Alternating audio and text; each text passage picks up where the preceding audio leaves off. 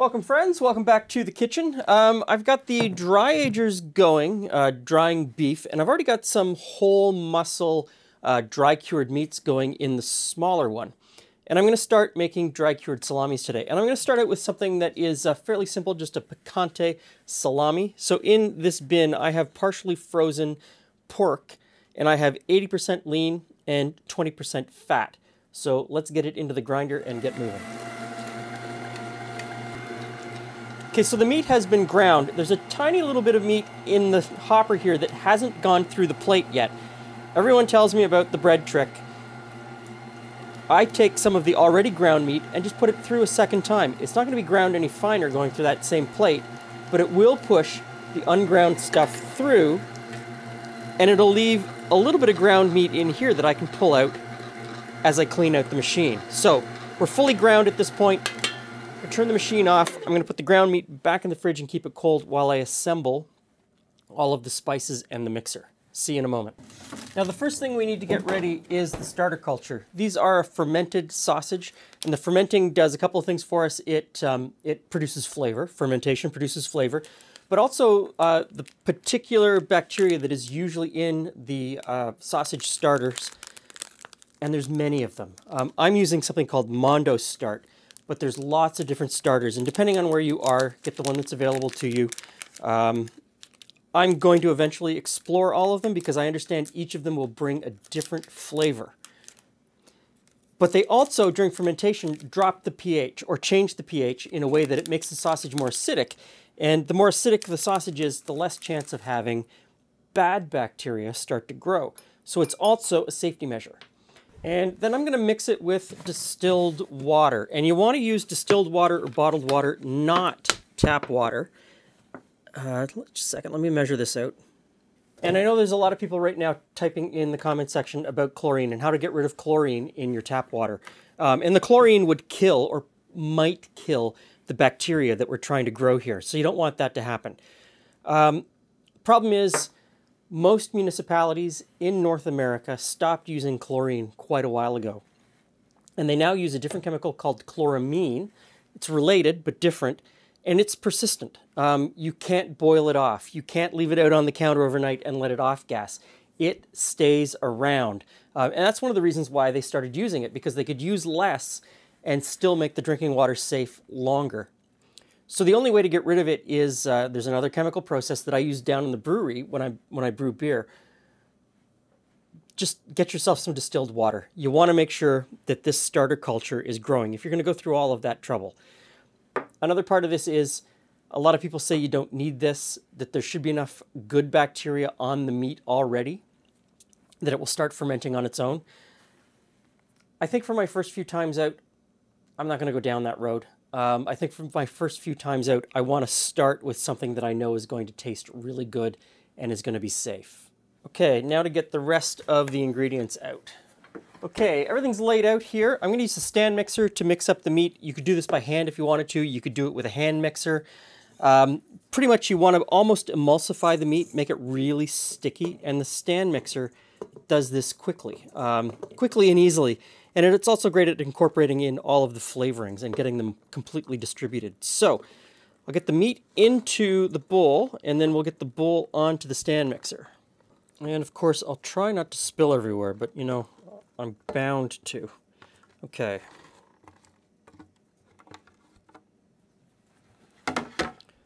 Onto the mixer with the paddle attachment, and we'll mix this together for 2 or 3 minutes before we start adding the spices.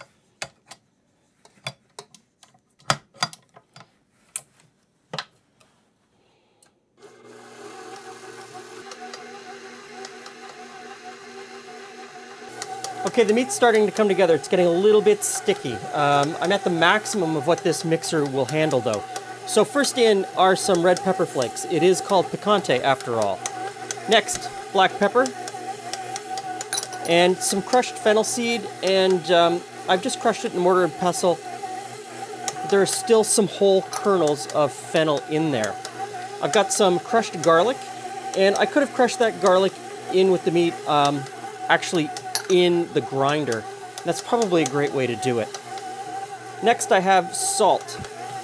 Salt is for flavoring, but it's also for curing the meat.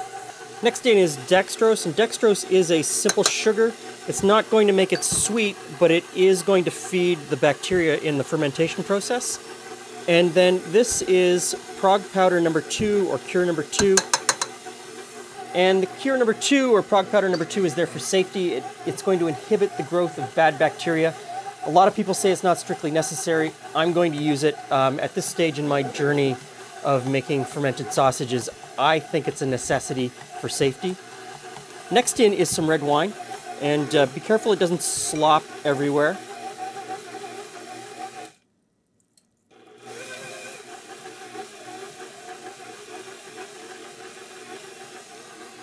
And last in is our starter culture. Now, the pork is looking really sticky, so it's not going to be much longer, and we'll be able to take it out. Okay, I think that's mixed enough. It's looking pretty sticky and emulsified. Yeah, this looks really good. So I'm going to transfer this back to this other container and stick it back in the fridge while I get the casings and the stuffer ready. Yeah. That texture's looking really good. Okay. Now I'm filming 5 sausage videos all in a row today, and the stuffing part of the sausage process is exactly the same for all 5 of these sausages.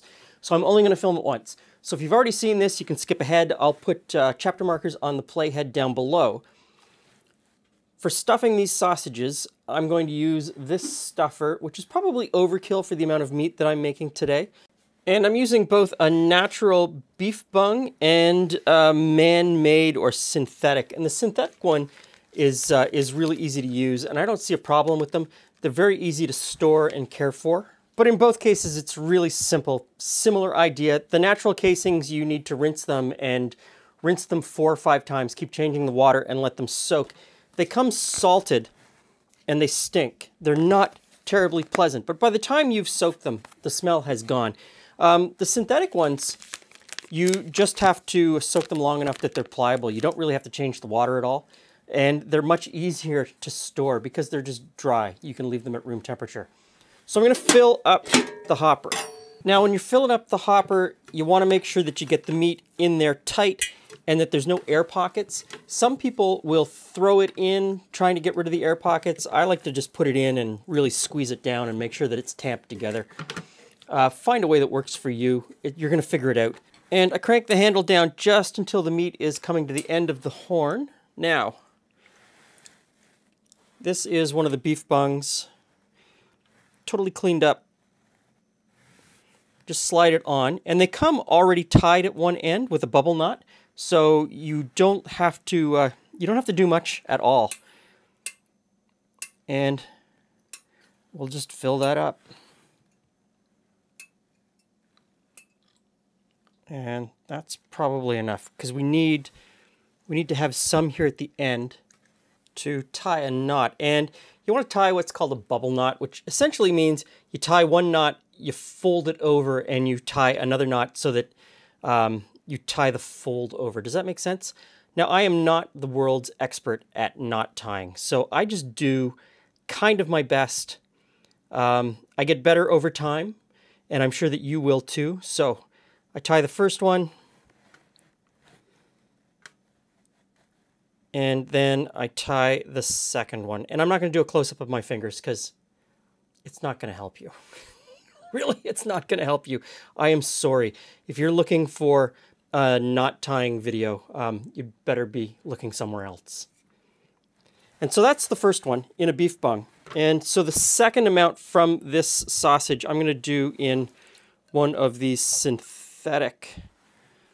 And it's the same deal. You just put it on and squeeze it out. I'm going to use that meat that's left in here to test fermentation to see where our pH is at. And after they're stuffed, you want to go around and you want to prick anywhere that it looks like there's a little bit of air. I would err on the side of caution and over prick rather than under prick. Now you want to weigh the sausage and write that on a label and tie the label to the sausage, just so you can keep track of what it is, when you made it, what it weighed, and then you'll know when it's done. Now, bear with me for a moment. I'm over here jammed into the dark part of the studio that you don't actually ever see, somewhere between the sandbags and the power supply. And I've brought my home-built cold smoker into the studio. I'm not smoking these sausages. The next step in a fermented dry cured sausage is to ferment them. I need to have an environment that I can keep relatively moist, high humidity, somewhere around 80%, and I need to keep it around 80 degrees Fahrenheit for the next, I don't know, 12 to 24 hours. Some people say to go as far as 48. I don't want to go that far, and we'll talk about that in the next step, the reasons why. This I can keep at 80 degrees Fahrenheit. I can put a bowl of water in the bottom and keep the humidity up. And so what I've done is I've taken an Inkbird from down in the brewery, and the Inkbird has a temperature that you set it to. You say, I want this to be 80 degrees Fahrenheit, and it just essentially, it's dumb, it just switches on and off. And what I've got inside is just a 100-watt light bulb.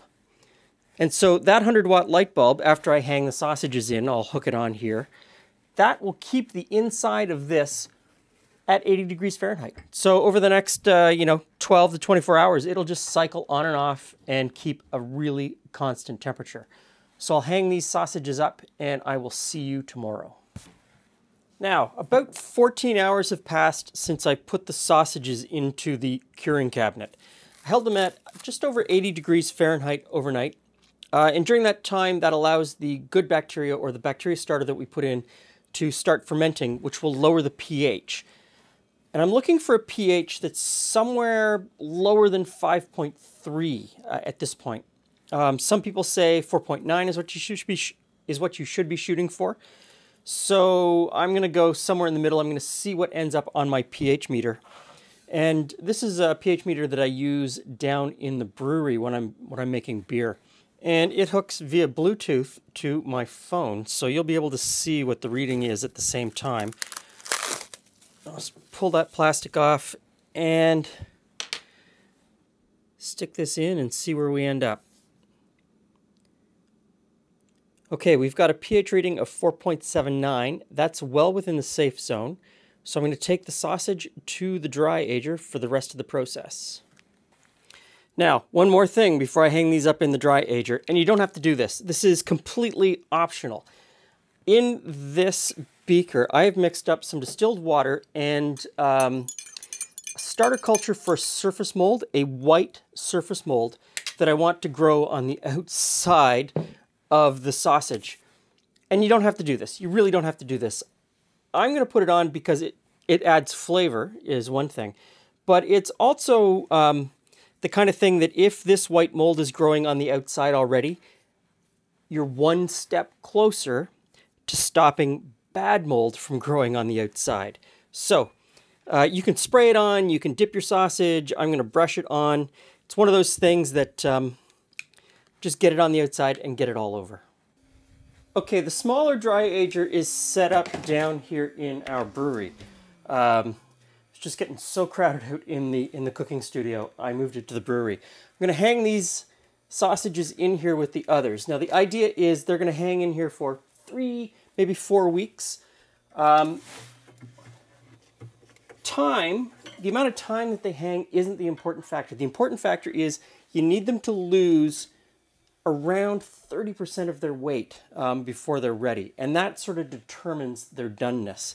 That 30% loss in water weight is what makes them safe without needing to cook them. Now, times, temperatures, and humidities will all be in the description box below the video with the recipe. We'll check in on these in a couple of weeks and look at the mold growth, and I will see you for a tasting when they're done. Okay, a few weeks have gone by, and now it's time to give these a taste. Let's take them out to the studio and see how they are. Okay, let's see. Cut into this one. Okay. Hey, Hey, Glenn. Hey, friends. Glenn, you're looking a little concerned. I think this is a fail. I think this is a fail. The texture inside, so when you grab this, it's squishy and it shouldn't be. It shouldn't be squishy. At this point, it should be much harder. And Did you not pack it tight enough? I thought I had packed it tight enough. It could be. But yeah, there's a lot of. Yeah. Same with this one. It smells okay. It smells fine, but because I haven't had a lot of experience doing this, we're gonna err on caution. I'm gonna err on the side of caution, and I'm gonna set this aside, and I will try to make picante again. And I'm also gonna do a little bit of research and figure out what I did wrong. You know what? I'm gonna call my friend. He's got a YouTube channel called Two Guys in a Cooler, and we've done a collab with him. He does a ton of fermented sausages. So I'm going to consult with him and see what he says. You did get a decent amount of... I got more mold on the outside. And it did dry more than enough. It dried 50%. Yeah. So we had 50% moisture. It's safe.